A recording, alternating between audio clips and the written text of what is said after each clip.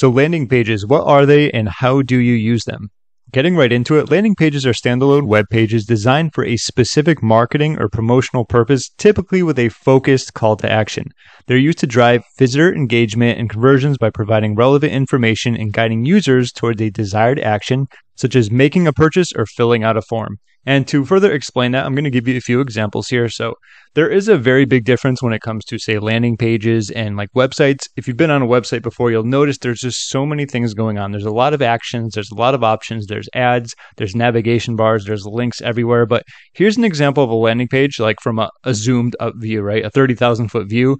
It's going to be an opt-in page. If you've ever seen this before, it has something that usually you want, and there's going to be an option where you can either have like your name or at least your email address, right? So what happens here is you enter in your email address and then you get taken to the next page, and let's say you just download it. So here is going to be the main goal here. You just want to generate leads, okay? This is very important compared to, say, a website, because when you go to a website, as explained before, there's so many things to do. As I talked about in my definition, what differentiates a landing page and makes them unique is that there's one specific focused action. Whenever you create a landing page, you want to think to yourself, what is the main goal of this? Am I looking to generate leads? Am I looking to make a sale? Am I looking to have someone get on a phone call, have a consultation, reach out to me, send me a Facebook message, whatever it's going to be, and usually just want to focus on that. Okay, so let me give you one more example, or maybe two more. So here's another one.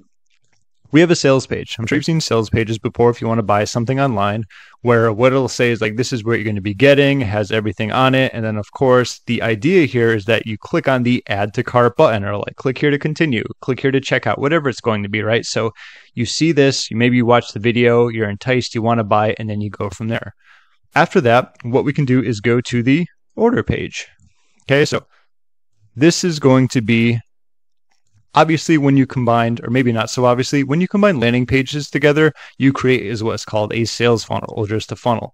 So for this, the main idea here is we want to make a sale, right? But you're going to need two landing pages for that for the most part, right? So the main idea here is to like provide interest and increase the opportunity or chances of someone purchasing. And by doing that, they click on the add to cart button, and from there they go to the order page, which I'm sure once again you've seen before, a separate page where you can enter, say, your name, your email, maybe your address, and like your information for PayPal or your card, whatever it's going to be, and that's how you make the purchase. So as you can see here, with every different type of landing page, there's usually going to be a different type of action.